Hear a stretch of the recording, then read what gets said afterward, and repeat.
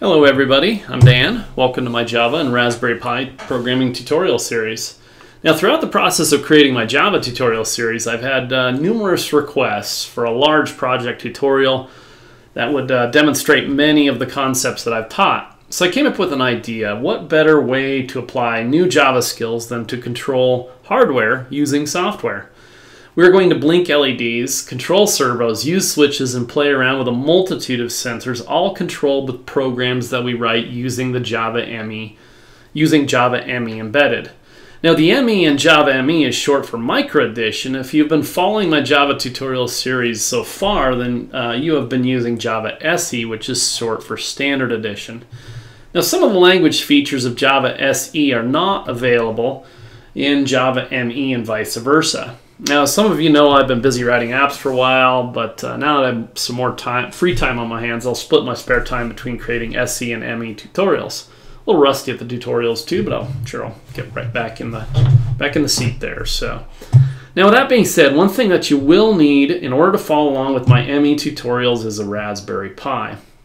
I'm gonna pull up my little window that I wrote here. I've got my Samsung Galaxy S7 Edge there. I just basically am running a little app on it, and then I'm emulating over port 8080, and then I use VB.net to write this little window here, and it's kind of cool, so I can expand it out and make it whatever size I want there. I actually bought a Logitech C922, but I couldn't get focus in on some of the detailed stuff there, so that's the beauty of being a programmer, is if you write whatever tool you need in order to do the job. So this is some custom software I've written here.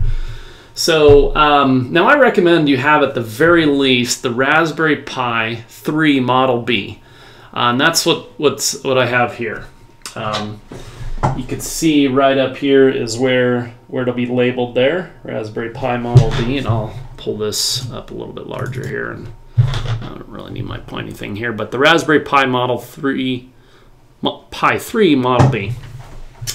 Now older versions may or may not allow Java ME Micro Edition to be installed. I just don't know. But I can tell you that the Raspberry Pi Model 3B does come with Java SE 8 pre-installed and is fully compatible with Java ME Embedded 8.3 and greater, plus basically. So, and I also have a very high level of certainty that future versions of the Raspberry Pi will maintain backwards compatibility with the way the I/O pins are configured here. Right, so all these pins here, the I/O pins, I'm going to come over here, and I'm just going to use my mouse here instead. Maybe I'll use my little pointer there. So we, of course, in the Raspberry Pi I'll just go over a brief overview on this for those of you that aren't familiar with it, but you probably most likely will. Or if you're running the 2 or whatnot there. The 3 has some better components on it there. Power in, you got a full HDMI, you got your RCA jack here, your audio, your Ethernet, you got a total of 4 USB ports here.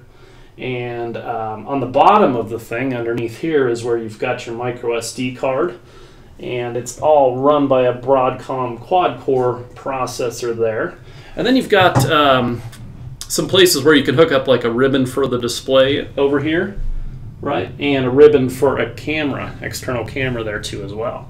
But what we're primarily going to be messing around with is all of these I/O pins up here, right? And I'm going to move my camera up a little bit more just so we can kind of focus in on these things here and refocus. So you see this GPIO tag right here. That's short for general purpose I/O, and you'll notice this J8. That J8 will play into a later video when I talk about what each one of these pins do. Some of them are ground, some of them are, well, I'll go into that later there. So anyway, like I said, let me move this back out here. Get it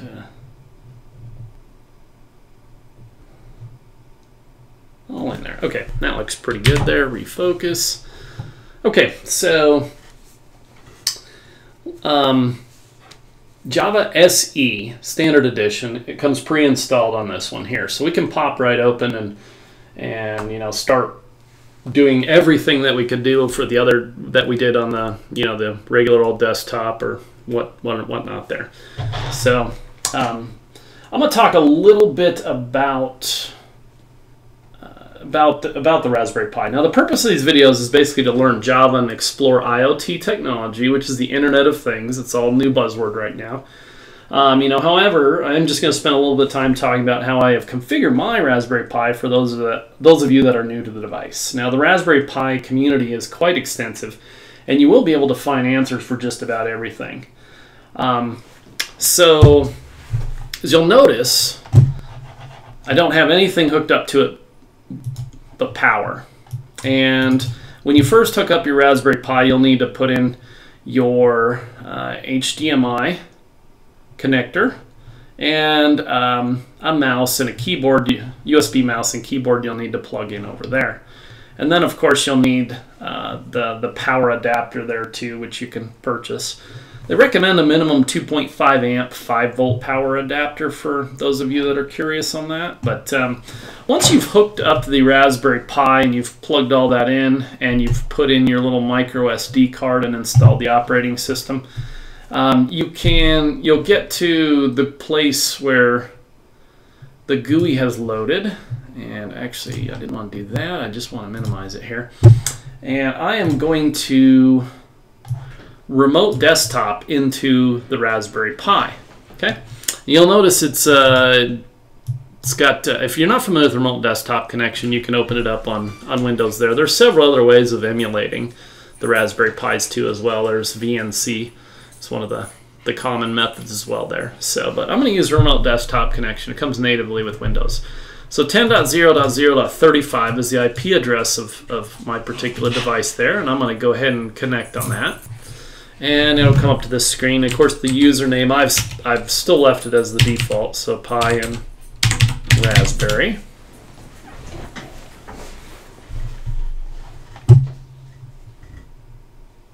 And now we're connected into the device there. So up here is the Wi-Fi connection up there, so you can see if you hold your mouse over it, it'll tell you, what Wi-Fi device you're connected to, and it'll also tell you the IP address 10.0.0.35. Okay, so I'm just gonna scoot this over just a hair there so we can see the device as well. So I'm emulating into the device on my local Wi-Fi network there, and of course you can see the device running there as well. So that's how I've got that configured up there. The remote desktop did give me a few problems when I first installed this here. Basically you can get I think it's called XRDP. You can install that.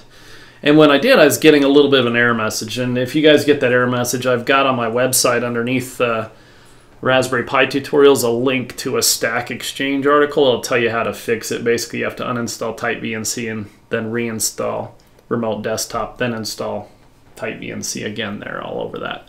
So, but once you're remoted in, we can do some cool stuff there. So let's go ahead and pop this open here. We're going to open up the terminal here. And if you've been following my other tutorial series, you know I'm a big fan of the command prompt there and doing stuff on the command line here. And a lot of the commands are the same here in Raspberry Pi as they are in DOS, and that's because it's a Linux-based system. So right off the bat, you'll see Pi at Raspberry Pi, and that's who's logged in at, and this is basically the machine name here, right? And so normally I'd go down to the root of the C drive, the C prompt there, and create a Java folder there. But I'm not going to do that on the Raspberry Pi here. I'm just going to do it off of the root of the user folder. Okay, so we're going to do MD doesn't work, but mkdir is a Linux command for make directory Java, right? And then we can still do cd Java. Okay, so now you can see we've got our Java subfolder listed there, and I'm going to do a mkdir. We'll just do this hello Pi. Okay, we'll change directories to the hello Pi. And now Now back in the Windows environment, I like using Notepad because it's just a really generic text editor. They've got one very similar here for Pi called LeafPad. Okay, so I'm going to LeafPad hello pi.java. Okay, well, you know, LeafPeg. How about we do a pad there? There we go. Okay, so LeafPad is very similar. It even looks like Notepad there. I'm going to go ahead and move this down here just a little bit there. And we're going to put in class hello pi.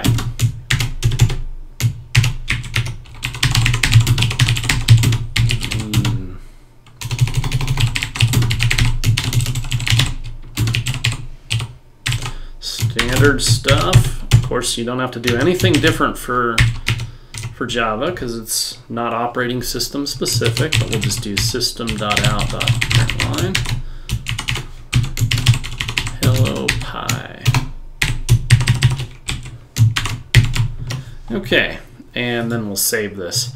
Now what you'll notice down here about the terminal here is you're not back to your prompt yet. So LeafPad is basically blocking at this point in time. So the easiest way to do this is you don't necessarily want to keep shutting down Notepad and then reopening it up, especially if you're going to be changing a lot in your programs there.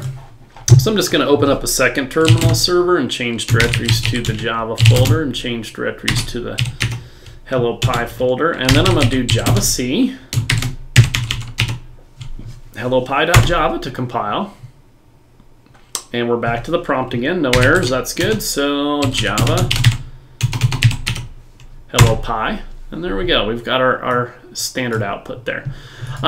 So just like what you're used to if you've been following my tutorial series, I'm going to type in Java and then minus version, right, and then hit enter there. And so that'll show you Java 1.8, so that's 8, right? And this is the SE, the standard edition runtime environment. And I did not have to install this. This all came pre-installed there.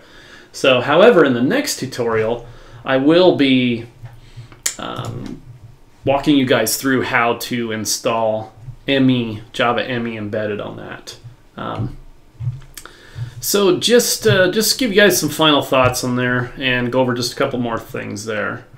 If you come up here to you probably already know this if you're familiar with it there, right? But it comes with BlueJ Java IDE and Greenfoot Java IDE.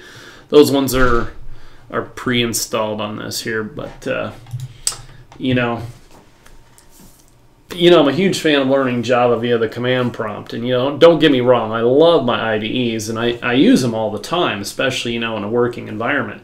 But they do not provide that sort of low-level nuts and bolts learning required to truly understand how things work under the hood. So now Raspberry Pi, of course, has a couple of these Java IDEs installed, and they really are quite primitive compared to, say, something like Eclipse. But of course, Raspberry Pi is quite young. Now there is also a GPIO project out there, GPIO, General Purpose IO, and you can get up and running pretty fast on controlling input-output, but I'm going to teach you how to control I/O using actual Java classes for the ME embedded Java classes, not just some sort of higher-end wrapper or whatnot, though. So anyway, stay tuned for my next tutorial where I will show you how to install and configure Java ME embedded and run our first program. Thanks for watching.